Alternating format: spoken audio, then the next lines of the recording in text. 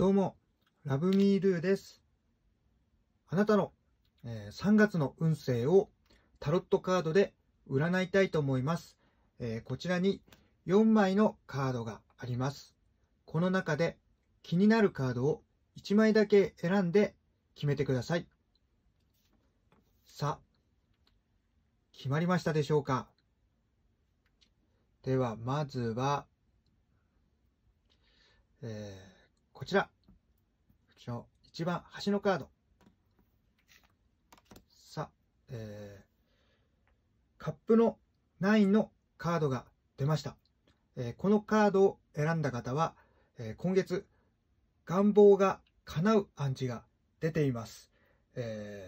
自分の気持ちがとても満たされるようになるでしょう。今までやってきた、成果が出る人もいるのではないでしょうか。ただ、うぬぼれたり自分の力を過信しすぎてしまうと、うまくいきそうになった時にうまくいかなくなってしまったりしそうです。なので、全然うぬぼれたり、自信過剰にならないようにしてください。さあ、続いて、ではこちら、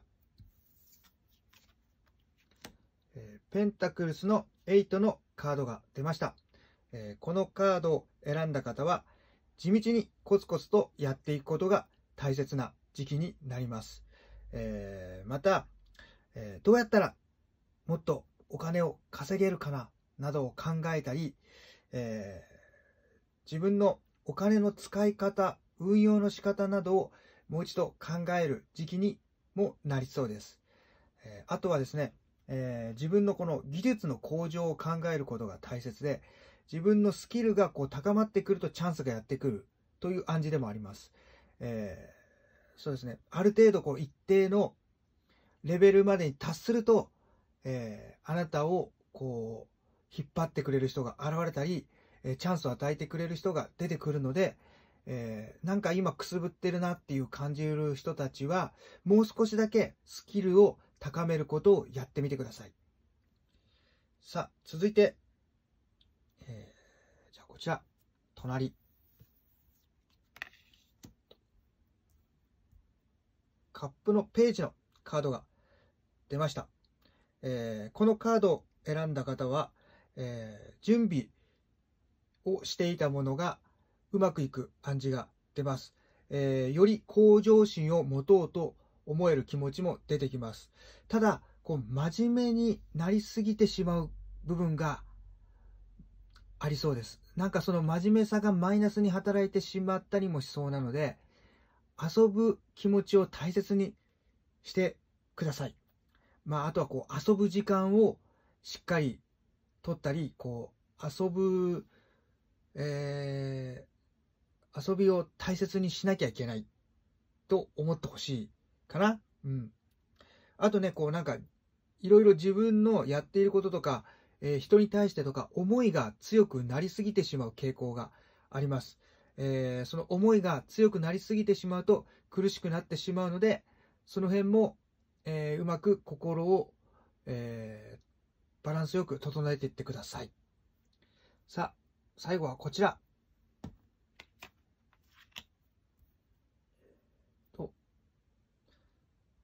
ソードのクイーンのカードが出ました。このカードを選んだ方は、もしかしたら今自分では変えることができない状況に来ているかもしれないです。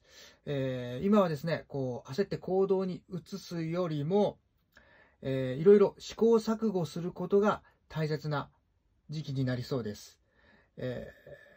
もしかしたらこうやったらうまくいくんじゃないかとか、